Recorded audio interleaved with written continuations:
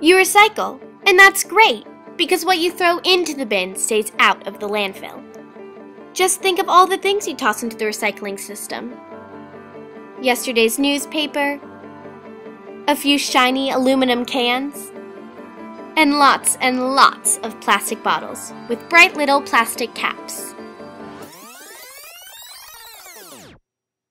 Do you know what actually happens to those bottle caps when they get to the recycling center? The little caps, made of polypropylene, can't follow the other types of materials through the system. They get sorted out in the process and end up in a landfill, and that causes big problems. Americans throw away 2.5 million plastic bottles every hour. Every bottle has a cap that's made of about 1/10 of an ounce of polypropylene plastic. That means that 375,000 pounds of polypropylene are thrown away every day. That's 136 million pounds every year. That's a big number and a big problem for wildlife and for the environment. There's a little company in Columbus, Ohio that has a solution. For 30 years, Weisenbach Recycled Products has been taking big steps to do good things for people and for the planet.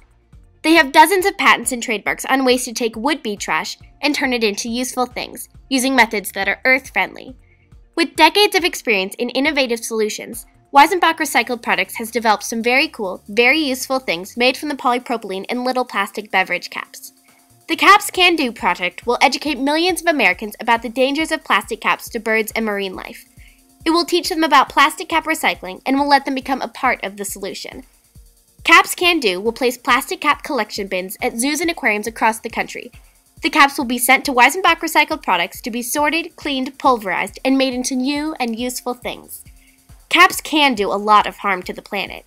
With your support for this very cool, very green project at Weisenbach Recycled Products, caps can do some amazing things. Check it out and help us show the world what caps can do.